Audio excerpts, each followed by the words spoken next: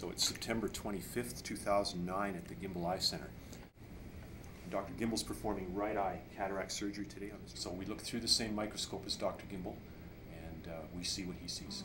So Thornton ring to hold the eye still, and then a small incision here called a paracentesis. That's a diamond blade and the incision is about 1 millimeter wide. Now, this is topical anesthetic that's applied to the surface of the cornea and then also into the chamber below the cornea called the anterior chamber. And now an ophthalmic viscoelastic device or a viscoelastic gel. And the gel is placed in the eye to perform several different functions. It creates space, it enhances visibility for the doctor, it protects tissue, and also in this case Dr. Gimbel uses a combination of gels with different properties. The gel he's applying or inserting now is especially to protect the underside of the cornea from cell loss, because that's very important to visual clarity after the operation. So Thornton ring again, and now the main incision at the top of the eye. This one's called a scleral incision, or more specifically a scleral tunnel. And so Dr. Gimbel makes a tunnel-like incision through the white of the eye, and then we'll see the blade emerge just below the base of the cornea, right there. Now it's shaped like a tunnel and with a bit of a bend in it, and it's about 2.5 millimeters wide. Starting to get to the cataract now. Right now Dr. Gimbel is making what's called a capsulorhexis. This is the clear membrane that surrounds the cataract on all sides, and Dr. Gimbel makes this opening about 5.5 millimeters in diameter using a technique he calls CCC, or continuous curvilinear capsulorhexis, referring to the way he makes it in a continuous curving motion. So to separate the cataract from the capsule, he performs what's called hydrodissection. So a syringe filled with a saline solution and the fluid is injected between the membrane and the cataract, and now we'll see the fluid wave flow across the back of the cataract, separating the membrane from the cataract, and then he'll sweep the cannula one way then the other to separate the front flap. And as he injects the fluid, the cataract will start to break up into layers. So our pupil appears red right now. We're getting a bit of red reflex, which is our camera light reflecting off the back of the eye. As the cataract gets removed, that red reflex will get brighter and clearer. So it'll cloud up a little more as it breaks up into layers as a result of the saline. We call this part of the procedure KPE, or a Kelman's phacoemulsification. The reason for that is Dr. Charlie Kelman is the inventor of the procedure. Phacoemulsification is the process. So the concept is the tip vibrates ultrasonically at varying frequencies between 32,000 and 40,000 times a second. And the resulting emulsion is suctioned out, and then fluid is introduced back into the eye to replace that volume, keep that chamber pressure constant. The little instrument on the left helps him to maneuver the cataract material. So he'll start to fracture the cataract, and here's the first fracture.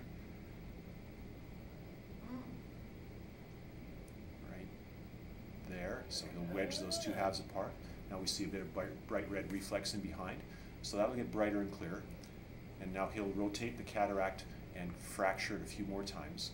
He calls this technique divide and conquer. It's a Dr. Gimbel technique for efficiently removing the cataract material.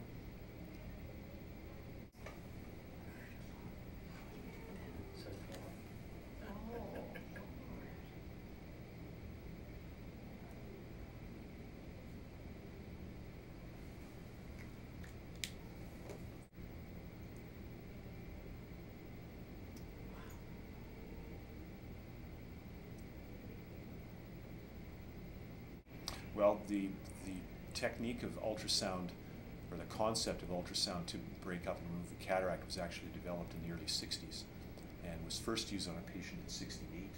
So the technology's been around for a while. Dr. Gimbel was the first surgeon in Canada to use this technique in 74, so he's been doing it for 35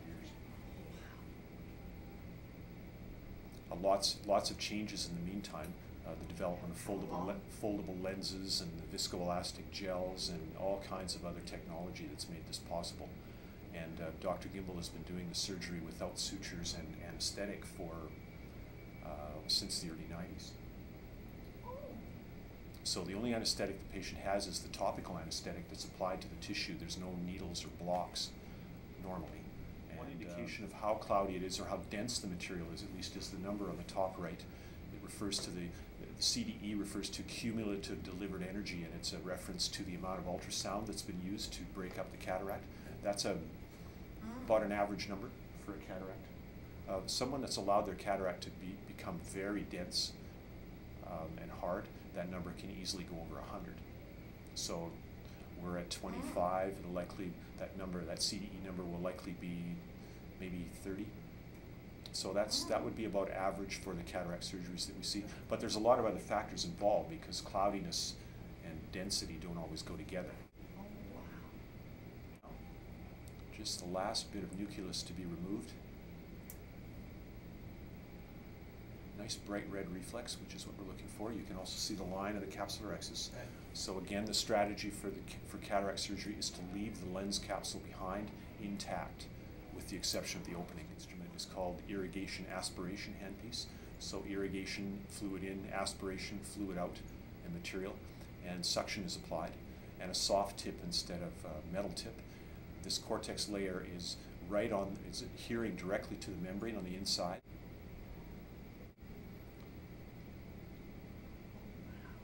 So again, we'll get a clearer view through the pupil as the cortex is removed. So cataract surgery back even as recently as the early 70s involved a very big incision, and the entire lens was removed. And that would, before the development of implantable lenses, that meant that the patient was what we call aphakic, or without a lens, so big thick glasses and all kinds of other issues involved with that sort of surgery. But that was the technology at the time. With the development of this, ultrasound, foldable lenses. There's now lenses implanted, and the lenses used to be implanted in a different position in the eye, but now they're implanted in the bag, in the lens capsule, which has been determined to be the best place for them. So the technology is improving all the time. The incisions continue to get smaller and smaller. They're now down to, Dr. Gimbel is using incisions as small as 2.5 millimeters for the major part of the surgery. And there's technology out there now to go even smaller, down to less than 2 millimeters. Working on the inside face of the flap, or the front membrane of the capsule, he'll reverse the instrument, and he will do the same thing to the back membrane. You can see still a few cells on that membrane. He wants those removed as well.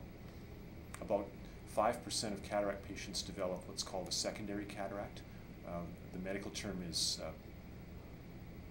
PCO, or posterior capsule opacification, meaning that the capsule actually, a layer of those cells starts to regenerate and thicken and cloud up the vision.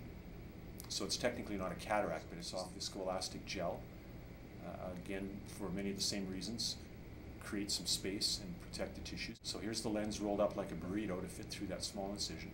It's the yellow material in the injector. So it goes through the small incision, through the opening in the capsule, and into the capsule. So the lens unfurls to a diameter of about 6 millimeters, a little larger than the capsular rhexis. And it has two little extensions on it that are curled up in the center right now, called haptics.